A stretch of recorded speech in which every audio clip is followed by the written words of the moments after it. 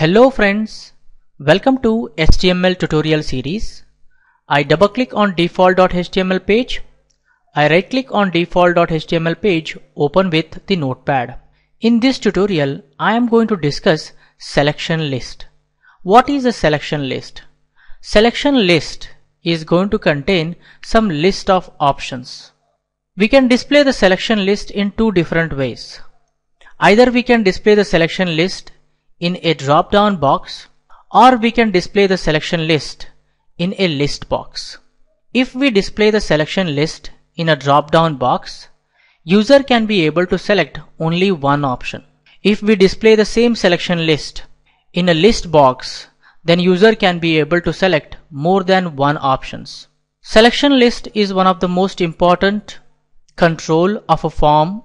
It is used to get inputs like date of birth, or qualification details, or listing out some set of items. So let's get understand. I'm going to put a break tag over here. Then I'm going to use a paragraph tag. There I am going to write qualification. I want to get the qualification detail of the applicant. So I have written here qualification : file, save, go to browser, refresh. You can see it is displaying here qualification : Then to create a selection list, we are going to use select tag. Select tag is a paired tag, so I am going to write select select opening tag. Then I write closing select tag. Now we have a selection list. To this selection list, as I told, selection list is a list of options. We need to add options to it. If I just say file, save, go to browser and refresh, you can see that it has created a drop down box. If I click on this, there is nothing in this drop down box. There are no options. We can add options by using the options tag. Now option tag is the child of select tag. Option tag is a paired tag, so I am going to write opening option option. Then I write a closing option option. In between the opening and closing tag, I am going to write here intern, or I can say in bracket pu. File, save, go to browser, refresh. If you see now, in the drop down box, you have intern pu. One item is added. Similarly, if I want to add one more item, I am going to copy this and paste it down. Here I am going to say UG undergraduate. File, save, go to browser, refresh. You should see now two items or two options added to the selection drop down list. Similarly, I can copy it, paste it down, and I say here PG. I copy this, paste it down, I add here p.pht. File, save, go to browser, refresh. This down you can see in the drop down list you have four options. Intern, you can select only one item out of it, or only one option. As I told, if you display the selection list in the drop down list, user can be able to select only one option out of the available options. Also, we can give values to each options by using the value attribute. I am going to give here value equal to, in double quotation, I am going to write intern. I am going to say I indicates intern. Then I can give value for this value value. I am going to give here u, that indicates uz.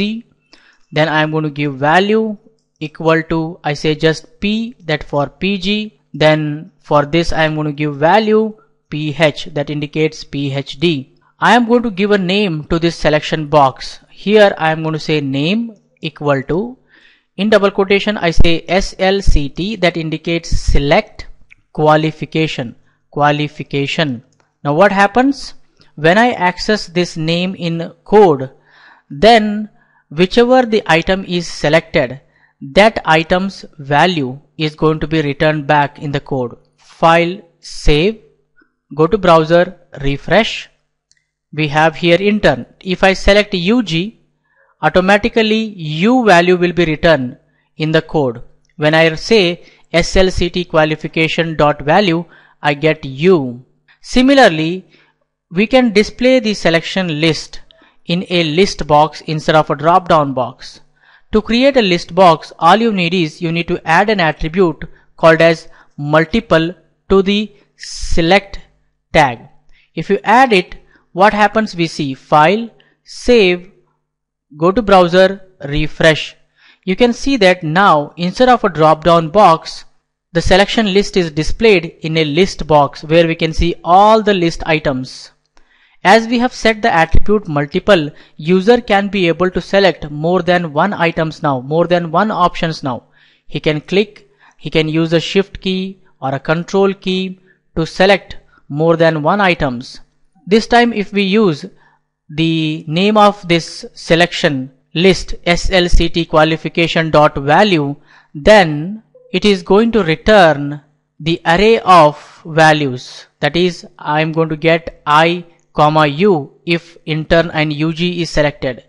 If all the options are selected, then we are going to get array of all the values I, U, P, PH, like that. This is how you can create a selection list. Selection list is very useful in application forms. We can create selection list to get the date of birth. We can create one selection list for date, one selection list for month, one selection list for year, like that. I am going to remove this multiple. If I remove this multiple, file, save, go to browser and refresh. Instead of a list box, you are going to get the drop down box. By default, drop down box is the display mode. UG or a PG, we can select only one. Hope you guys have understood how we can create a selection list and its applications. For this tutorial, this much is enough, guys. In the next tutorial, we get more information on HTML. For more benefits, please subscribe, like, comment and share. See you in the next tutorial.